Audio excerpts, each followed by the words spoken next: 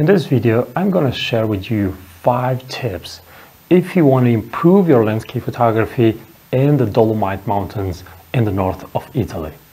Now, these tips come from my own experience. I visited Dolomite in 2015. That was the first time when I visited these mountains.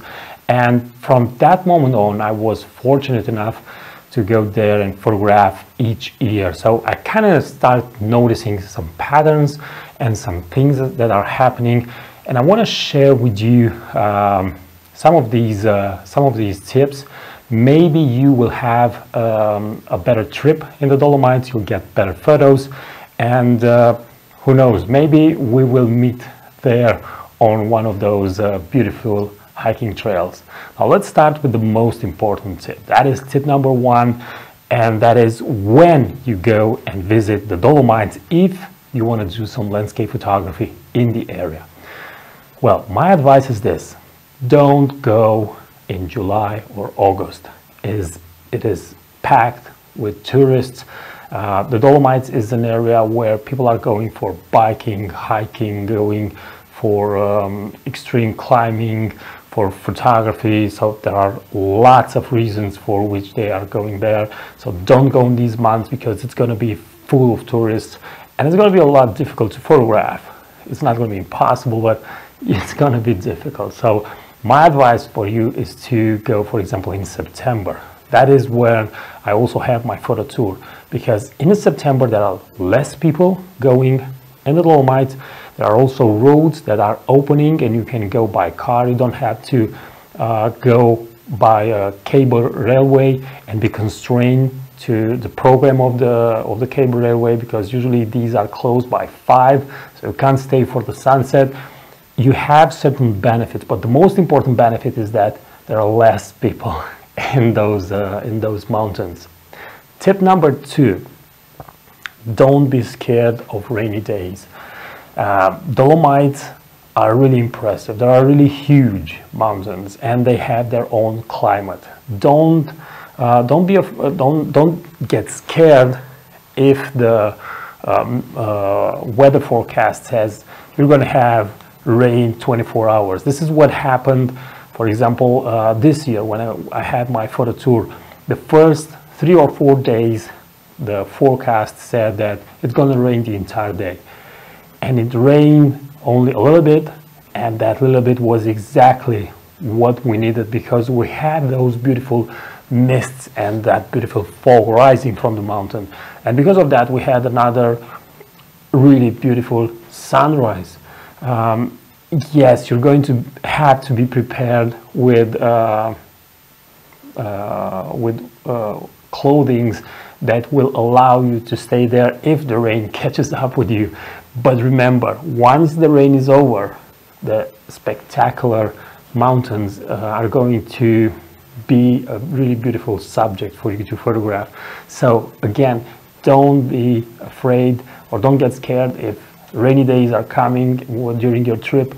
It is for the best. So you should be out there waiting for the rain to stop and get that really beautiful and powerful photos of those magic conditions that are happening right when the rain is stopping, just like you can see in this photo with Trecime di Lavaredo, where you have the dark clouds of the rain to one side of the image and the beautiful sun to the other side of the image. Now, tip number 3. Not only go in September, but go in the second part of September, go late September.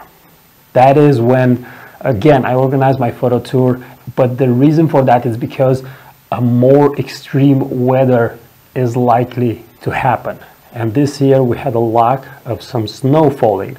And when you have this combination of green grass or green mountain, and then you have snow on the top of the mountains, the contrast is really beautiful, and you get the chance of capturing these really beautiful mountains in a completely different way. Like, for example, in this photo in Val di Fiume, where I have the valley that is green, and then I have the top of the mountain, or the top of Seceda mountain, covered in snow. So this contrast looks really well, and you get the chance of capturing this in late September, because that is usually when the weather changes in the Dolomites. So you should consider visiting these mountains in late September. Tip number 4. Usually in landscape photography, we say, okay, the best moment to photograph is during sunrise or sunset, and during the day when the sun is really harsh, you don't have anything to photograph. Well, that is something that it's not valid for the Dolomites. The mountains are incredible in this area. They will have lots of clouds.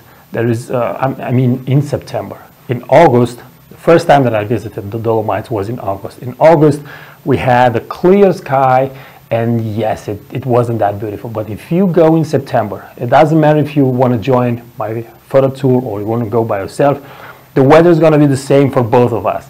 So in September, the weather conditions get dramatic. And first of all, you're going to have clouds and you're going to have shadows in the mountain.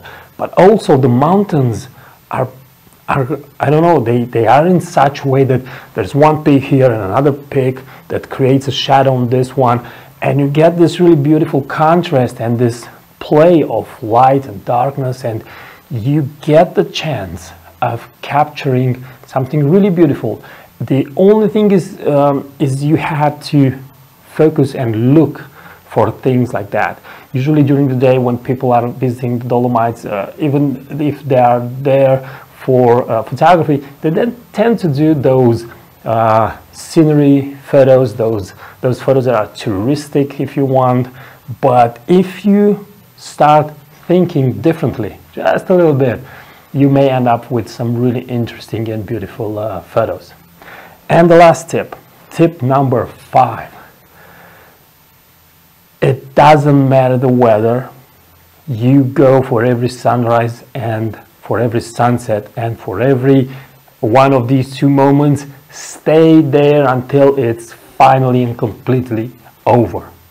Let me give you some examples in my photos.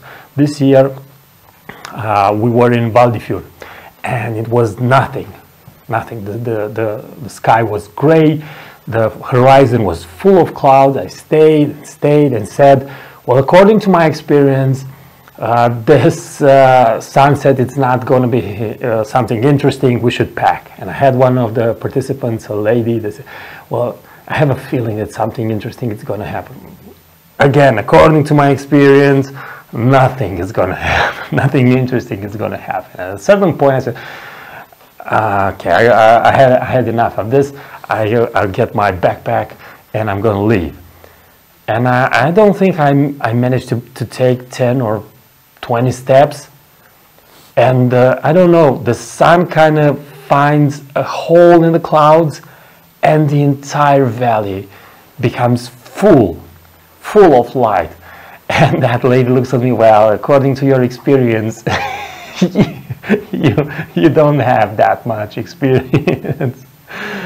So stay there until the last light is over. Again, for a sunrise, again during this photo tour in September, nothing was happening during the sunrise. This was the image, this was the feeling. But at the end, towards the end, when we decided, okay, it's time to go, the sun kind of finds a hole in the clouds, and it starts to shine and cast a really beautiful light on the surrounding peaks, and we get these really beautiful photos. So stay there until the sunrise and sunset are really over.